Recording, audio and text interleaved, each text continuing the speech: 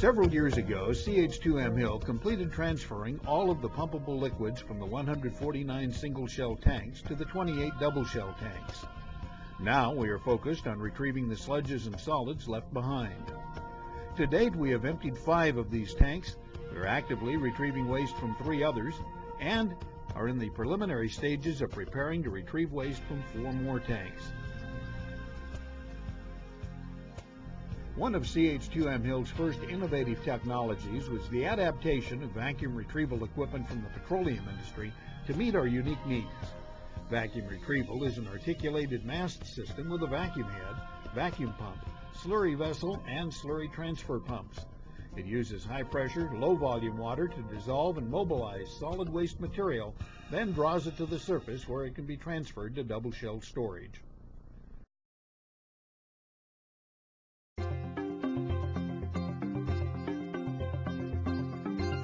Another approach is modified sluicing. In tank S112, a 758,000-gallon tank built in 1950, we revamped the traditional sluicing technique for waste retrieval to get away from using large volumes of water at high pressure. We developed new equipment to reduce the amount of liquid and the pressure required to achieve retrieval. A system that once used a flow rate of 300 gallons per minute now uses just 100 gallons per minute. The pressure has been reduced from 300 psi down to just 100 psi. We also developed techniques that allow the use of recycled liquid waste or supernatants, thereby reducing the amount of water that has to be treated and stored. But one technology is often not enough to retrieve all of the waste. At the bottom of S112, for example, was a hardened layer that could not be retrieved using available technologies. Working with a Colorado-based small business, we developed a remote water lance that uses high-pressure, low-volume water inserted into the tank to break up the hardened layer. The tool, which we refer to as the salt mantis, is collapsible, allowing it to be lowered into the tank through a 12-inch riser. It then reopens and sprays water at 30,000 pounds per square inch pressure at a flow rate of just 6 gallons per minute. This tool has proven successful, and we are now sharing the technology for use at other nuclear waste sites. Continuing to explore and develop newer, more effective ways to conquer our waste retrieval challenges, enhance our safety, and cut the cost to taxpayers. 2 new technologies hold great promise.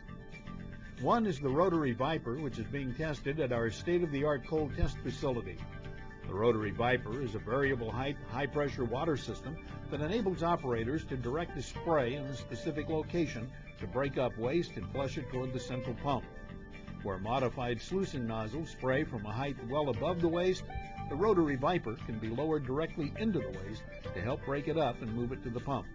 It can also be used to keep the pump screen clean during retrieval.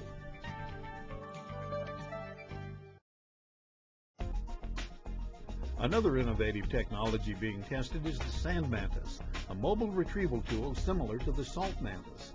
Built by the same Denver-based firm that developed the salt mantis, it combines the best features of the salt mantis with a new vacuum retrieval system and represents a cutting-edge approach to our retrieval challenges. The vacuum pump is inside the device, not up on the surface, and uses no moving parts. The entire device is hydraulically operated, and there are no electrical components involved, making it safe to operate in tanks where there's a potential for flammable gas to exist.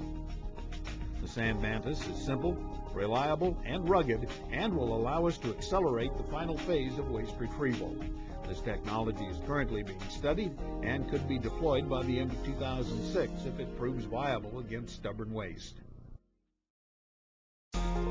As originally planned and designed, the waste treatment plant now under construction at Hanford will not be able to treat all of Hanford's tank waste.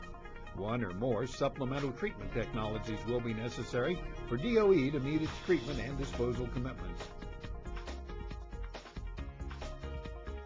To supplement the capabilities of the waste treatment plant, CH2M Hill is evaluating bulk vitrification to help expedite treatment of Hanford low-activity tank waste. The supplemental treatment process has the potential to immobilize up to 25 million gallons of low-activity waste for permanent disposal. Bulk vitrification mixes waste with Hanford's silica-rich soil in an insulated steel container then electrifies the mixture with 2 large electrodes, heating the mixture to about 2400 degrees Fahrenheit, transforming it into a molten glass-like material. When cooled, it's more durable than natural volcanic obsidian. The hazardous materials are immobilized in the glass. The entire container can be sent to a permitted disposal site. The technology was selected as the primary technology for pilot testing and demonstration after evaluating 22 different technologies. The recently completed design of our bulk vitrification pilot plant and testing of the technology is well underway.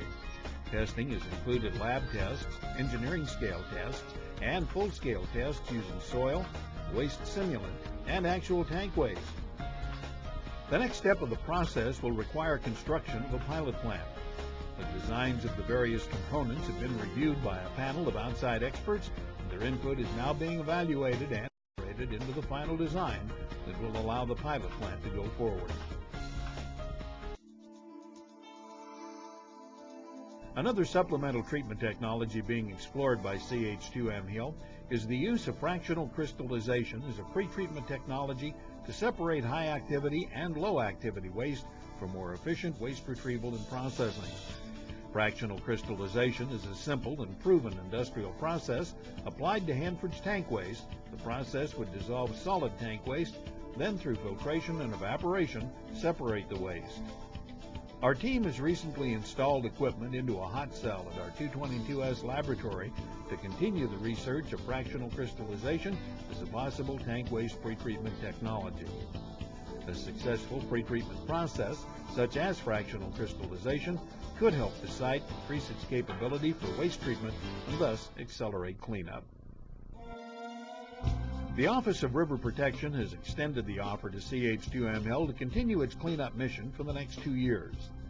CH2M Hill will continue to face technical and safety challenges, and we will face them head-on, devising new approaches and novel engineering solutions for technical, safety, and logistical problems.